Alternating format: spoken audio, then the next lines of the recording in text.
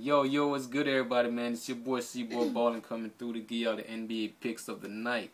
You know, my record is 158 wins and 84 losses. You feel me?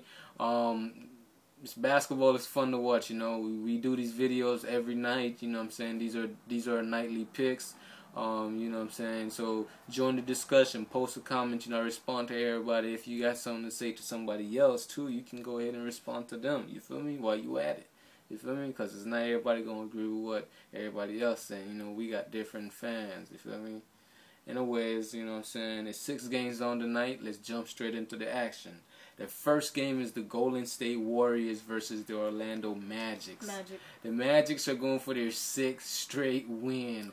You know what I'm saying? Howard is back. Guy threw up 24 points in their last win. You know, come on, man. But the guys at 12 technical fouls, man. They're going to lose them soon. Yeah. They're going to lose them soon. You know what I'm saying? And, you know, I completely agree with Stan. He's getting technical fouls and he's not crying like LeBron to the referees. LeBron be crying to them referees to call fouls and shit. You know what I'm saying? And they're not taking him up like how they taking up Dwight. Yeah, you feel every me? time he's like, you know what I'm saying? All he do is throw his hands up like. But hey, guess what? Technical foul. Blow the whistle. I barely see Dwight complain, so I don't see why he have 12 technical fouls. I don't know what games you be watching. I guess they don't like the Orlando Magics. I just don't know what games he be watching. But anyways, I just want to say I completely agree with the referee though, the officiating. I completely agree with it. I don't want the NBA to find me $35 grand because I can't afford that shit. Hell nah. So I like the Orlando Magics to win that one though.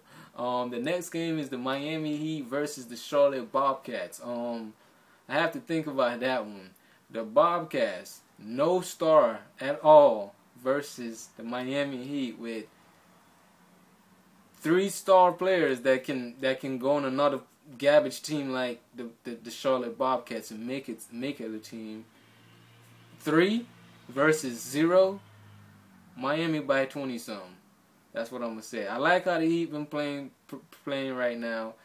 You know, that hurt me to say, but they've been playing pretty good basketball. You know what I'm saying? So I just want to see them in the finals. Yeah.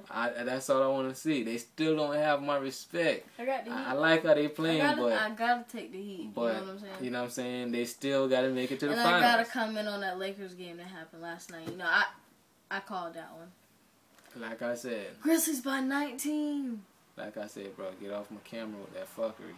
You hear me? Grizzlies by 19. Bro, get off my camera with that fuckery. Grizzlies. The next game is the Philadelphia 76ers versus the New Orleans Hornets. Game of the night.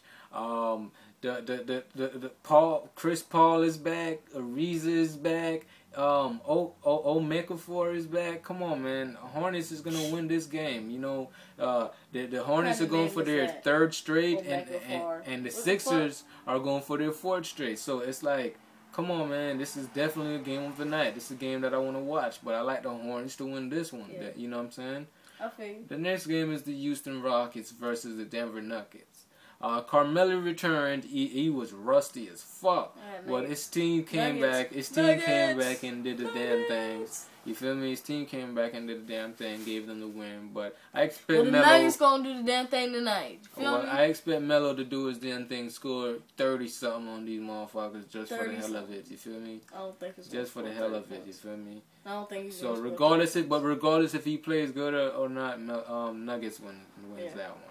The next game is the Detroit Pistons versus the Utah Jazz. The Pistons have not beaten the Jazz since Darren Williams arrived back in 2005. The Jazz are going for their 11th straight win over the Pistons.